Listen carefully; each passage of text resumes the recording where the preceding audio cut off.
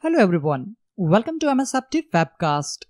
In this video, we are going to see the steps on how to create a Microsoft 365 group in Exchange Online. We can use the Exchange Admin Center or Microsoft 365 Admin Center to create, modify or remove the groups. In this video, we will use Exchange Admin Center web interface only. Generally, we use groups in Exchange to distribute messages to multiple recipients. There are 4 types of groups that can be used to distribute messages in Exchange Online. But in this video, we will only discuss about Microsoft 365 group. Earlier, this group was known as an Office 365 group.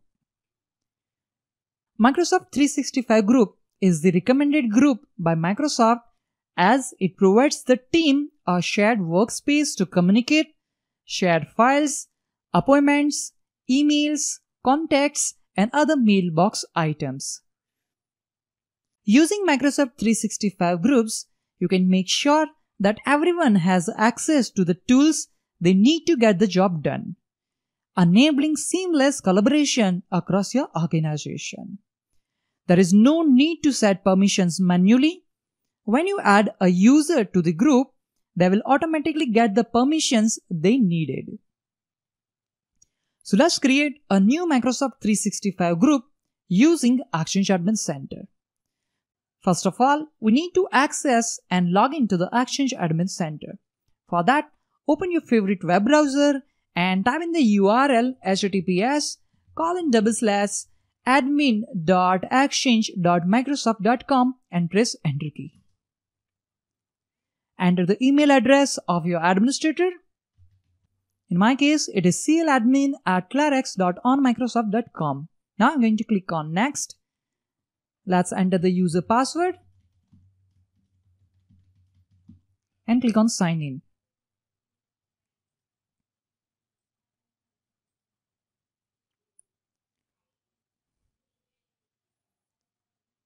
In the Exchange Admin Center web interface, you need to click on Groups under Recipients. We can see the list of all groups are available in our Exchange. We can also see the tabs of 4 group types: Microsoft 365, Distribution List, Mail-Enabled Security, Dynamic Distribution List. Earlier, Distribution List is known as a distribution group. Now we have Distribution List name.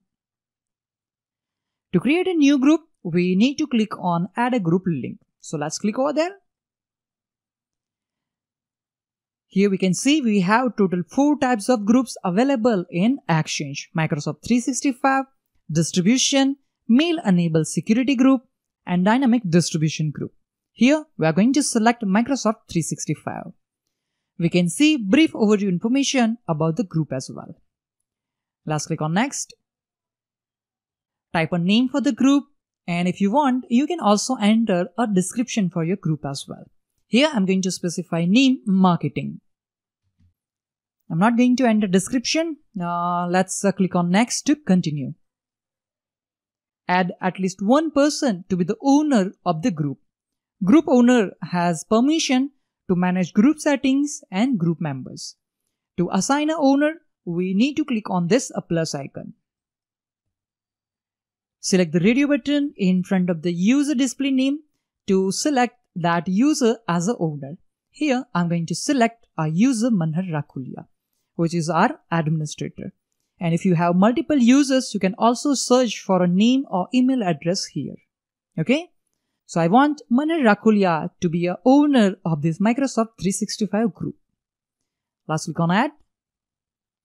Verify the selected user is listed as an owner for the group. Click Next. Click on plus icon to add members to this group. Let's click here. And again select the user which you want to add as a member of this group. I'm going to select Parita Borda and Shen Watson. Let's click on Add. Verify both users are listed as a member of this group. Click Next. Now we need to enter a unique email address for this group. I'm going to specify the group name marketing. Okay, the name marketing is available. So our group's email address is going to be marketing@clarx.onmicrosoft.com. This group can be public or private, and that you can select it from here. Here we have our options to choose privacy option. At this moment, we are going to use public.